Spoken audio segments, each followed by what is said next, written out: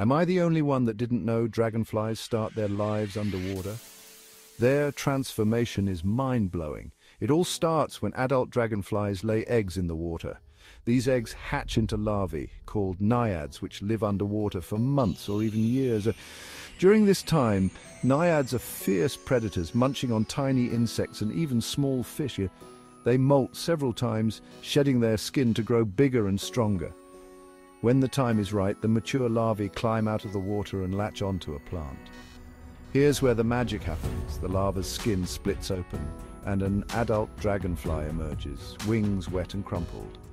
After drying their wings, they're ready to take flight and find a mate. This incredible journey from water to sky is called incomplete metamorphosis. Nature never ceases to amaze, right? So next time you see a dragonfly zipping around, remember the remarkable transformation it went through.